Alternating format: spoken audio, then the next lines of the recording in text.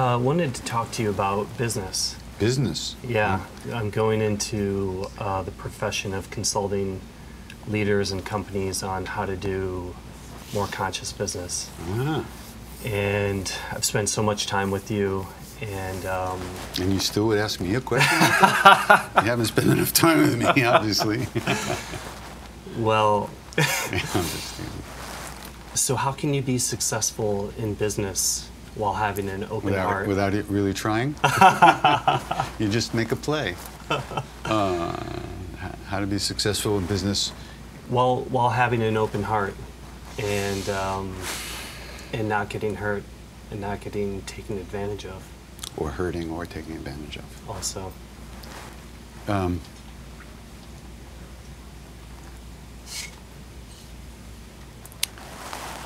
Well, once again, if you're going to try to transmit to other people an understanding of this concept, you have to really be it. The more you are it, then you'll be able to communicate it. I don't know the nuts and bolts of what you would say to people. You know, how to say this, how to say that, what to tell them, how to do this or how to do that.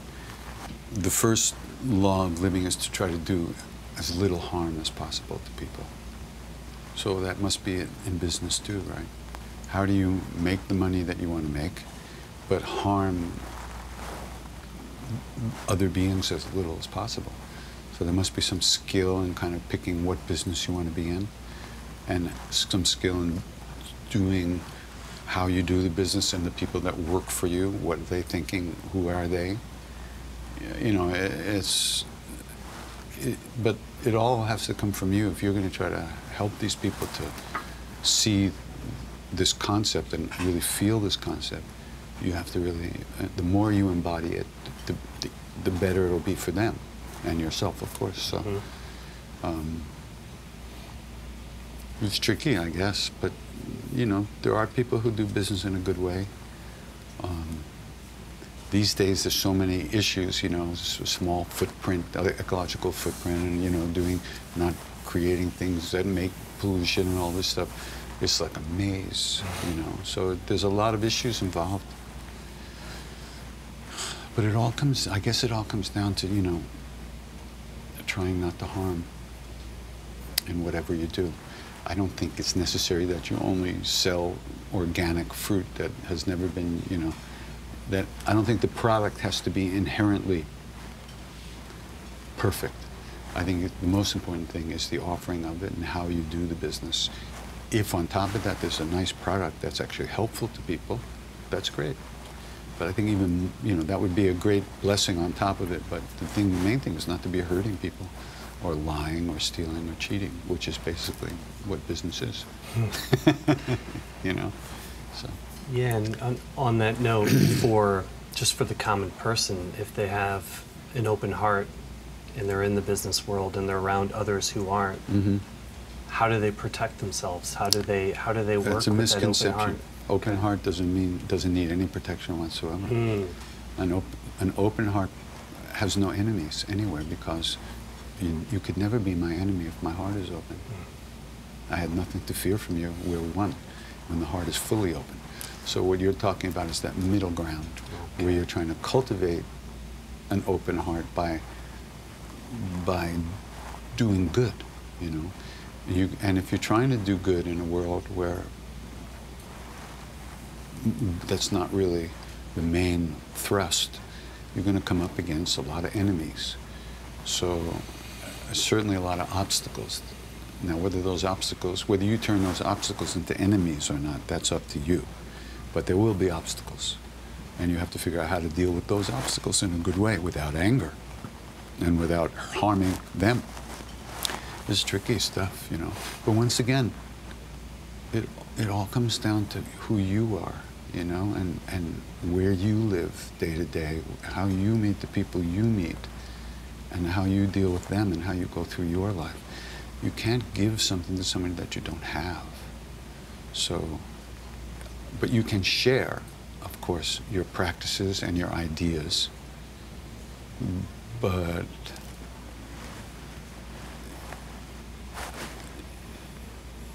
Yeah, and you know, and you can help people see things in a new way, and that there's other possibilities, other ways to do things if they want, but they have to want that. And if you can't make them want that, though, you know.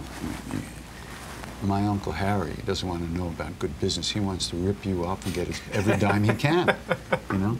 And my Uncle Rob and my other uncle, they raised chinchillas to make coats, you know, so they slaughtered these poor little animals who were kind of like rats with fur, you know, to make all these coats. And they went out, you know, I mean, they didn't give a shit about those animals. They just wanted coats they can sell and make a lot of money. So, and they weren't interested. There's nothing you could say to them. They don't give a shit about that. So you're going to meet a lot of people who really couldn't give a shit. And how you deal with that is going to be interesting. Because you can't make a person give a shit if they don't have it in them to give a shit. Because most of it is, most people feel that life is about survival, taking care of what goes into my mouth and to the mouth of my family and the people who are important to me. And anything that threatens that will kill or get, you know, will overcome them somehow with, that's the, you know. So when you begin to recognize that hurting anyone is not a useful path, then, you know, you start to try to find a new way to live. And so I think it'll be great work for you on yourself, because you're going to have to, it's going to make you more and more real as you come across these people. Like half these people going there because their boss said to go talk, to hear your talk, and they don't give a shit what you have to say. And you still have to be real. So it's going to be interesting. Yeah, what came to me is it's, if that is the case, it's about them and their problems and me, then I just have to put it through that lens. About them and what do you mean by that? When you said it, they're just kind of like me, what I put in my mouth. Yeah. So so whatever the advice or the teachings are is put it through that lens so that they see it as as in their you know, it's self-interest. I'm sure you're not naive, so I'm sure you're aware that most people really don't give a shit about anybody else except themselves and their families and their small little circle. And so to think that you can sell another way of doing this, like a so-called spiritual way of doing business, you know, they have to want that, they have to realize, they have to understand why that is, why that's the best path for them. If the light doesn't go on, there's no way, you know.